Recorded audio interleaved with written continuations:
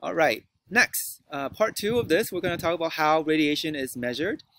We're going to go over this very briefly. So radiation is measured with a Geiger counter. The Geiger counter detects beta and gamma radiation. I don't know if you've seen this, but it'll just go tick, tick, tick, tick, tick, tick. And once it sees a lot of heavy radiation, it will tick faster and louder. Not louder, faster, it seems louder, but faster.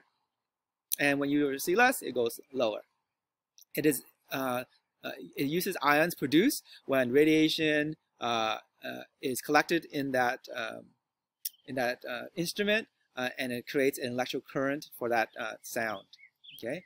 Another way radiation can be measured, especially if you're working in a lab, is a dosimeter. Basically, it measures your exposure to radiation. You can wear this as a badge or a ring. When I was working in the laboratory, I actually wore a badge and a ring to see how much I am exposed to it, to the things that I'm working with. So it'll record, because it's in near your hand and near your torso. It can record the type of radiation that's coming towards you, and so every 3 months or every 6 months or every year, I would turn in that badge, and it will be analyzed, and it will let me know how much radiation I've been exposed to. And most of the time it's very low, and then you get a check mark for good. You are doing safety work. Some of you will be going into different fields that will require you to be exposed to radiation, so you might be wearing these things also. The units of radiation, we won't go into details. You don't have to know this by heart. You just have to be familiar with them and just have been introduced to them. The main unit here is the Curie, named after Marie Curie, the founding scientist of modern nuclear chemistry. And there's a definition for Curie. Another unit you might be hearing is a Becquerel, and there's a definition for Becquerel. Another one is a RAD, which stands for radiation absorbed dose. And lastly, the gray, again, the definition is there. Okay. Here you can read in your textbook some more about the average annual radiation received by a person in this table here.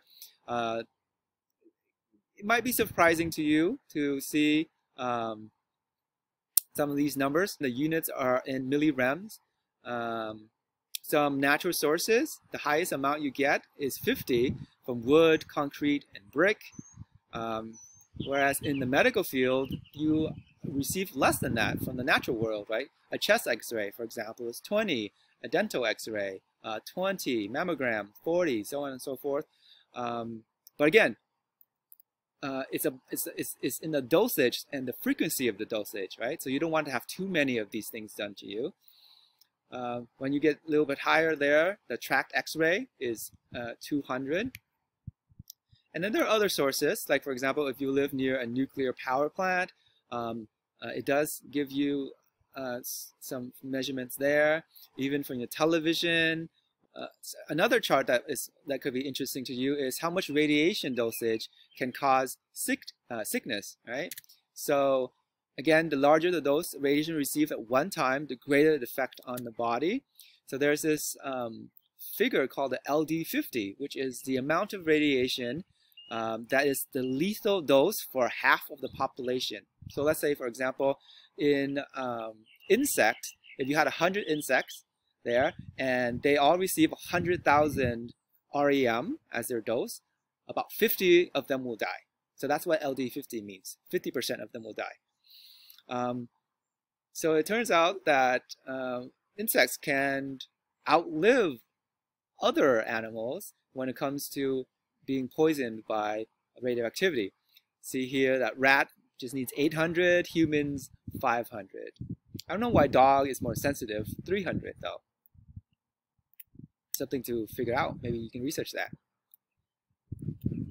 Okay, so another background story is in when we started making more regulations was when back in the day they didn't know radiation was that bad. They just know that something that actually glows in the dark.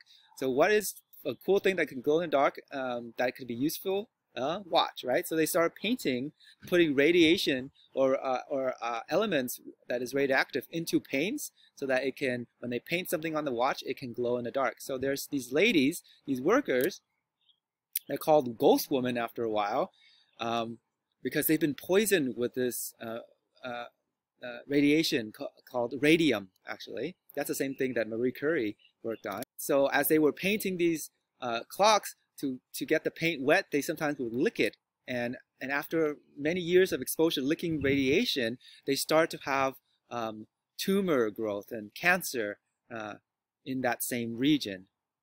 Because of their radiation, they glow so much sometimes that people write about seeing them walking in the street at home, walking home at night, and there would be a halo around them because they'd be glowing with radiation. Pretty disturbing, right? Sadly, yes, many did die, and because of all these things back in the day when we didn't know it much, later than we did, we started kind of regulating it more, and we don't see that particular issue with radiation nowadays. Another place where you can see radiation is the nuclear power plant. We have one here in California. If you drive down San Diego, many of you have seen. Drive down to San Diego. Many of you have seen this on the 5 freeway near the ocean. Now, I mentioned the chart earlier about those living near a power plant can receive some radiation, but it's very small, 0.1 millirem a year. Compare this to when there's an explosion or a catastrophe that happens, like in Chernobyl in Ukraine, the former Soviet Union in 1986. In that time, there was a nuclear meltdown and there was contamination all over this town called Chernobyl. And it's basically an abandoned town right now because the radiation there is 1 rem per hour, not even per year. It's pretty much abandoned, but you can Google it and see how nature has reclaimed it because people have abandoned the city. Trees started to grow there and animals started going back there. Not sure it's super safe, but it is happening. Trees are reforesting it. It's pretty cool.